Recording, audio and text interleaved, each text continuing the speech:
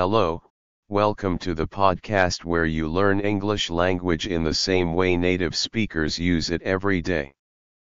The present podcast is about how to correct mistakes we make in English language. As human beings, we always make mistakes. How do we correct these mistakes and give the correct information in English? Knowing how to recognize the mistakes and correct them in English is the subject of this class. First, let us look at the expressions or questions we can use. Next, give you the complete sentences or questions on how the expressions are used. Finally, we provide you with a practice section where you can meet some situations where you have to recognize the mistakes and correct them. This will help you practice what you have learned in this class. So, let's get to it.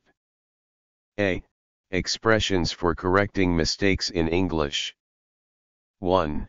I made a mistake. 2. I messed up. 3. It was my fault. 4. I dropped the ball. 5. It won't happen. 6. I will fix it. 7. How can I make it up? 8. I promise not to do that again. 9. I am so sorry about it. 10. I screwed up. 11. I mistakenly called the wrong name. 12. There is an error in that information. 13. There is a typographic error in the email. 14. I miscalculated. B. Examples of using complete sentences to correct mistakes. 1. I made a mistake, I didn't send you the message. 2. I messed up myself by not inviting you to the party. 3. It was my fault for not finishing the project on time. 4. I dropped the ball when I saw you. 5. It won't happen, I promise you. 6. I will fix it, trust me. 7. How can I make it up the difference now? 8.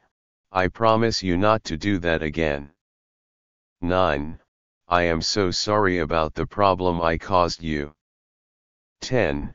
I screwed up myself in that homework exercise. 11. I mistakenly called you the wrong name, sorry for that. 12. There is an error in that information. I will correct it. 13. There is a typographic error in the email. I will send you another email. 14. I miscalculated the price. I am sorry for that. C. How to practice correcting mistakes in the following situations. How would you correct mistakes in these situations? You want to go to a private college or university. The cost per year is $25,000, but you said it was $20,000. You want to buy a car. The cost of the car is $21,000. You went to buy the car with $20,000. You want to go to the doctor. The schedule was at 10 o'clock. You thought the schedule was at 11 o'clock. You want to buy 3 pants or 3 clothes. You told the saleswoman to bring different colors, but she brought the same colors. You want to travel. You want to travel on Monday. The airline company gave you a ticket to travel on Tuesday. You want to study English. The teacher told you that the class is $25 per hour. You thought the cost is $25 per class. You want to buy a house. You have 30% for down payment and the 70% to be paid in 25 years. You think the 70% will be paid in 30 years. You want to go to Disney World. The complete package is $5,000 not including hotel accommodation. The company did not tell you that the package did not include hotel accommodation. You want to buy a product. You can pay cash only. You think you can pay in installments. You wrote email to your manager. He or she did not understand some words you used in writing the email.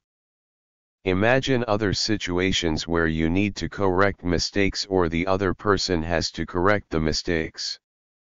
You should practice more time with examples given above.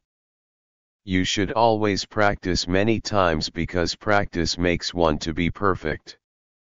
Do not forget to write your comment if you have any problems with any of the topics discussed in these podcasts. Thank you for listening to the podcast. I thought my heart was made to break. Somehow I was paying for all my mistakes, and that's just the way life goes. But I didn't know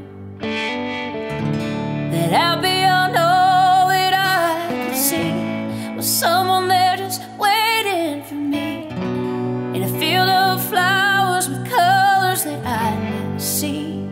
You brought me back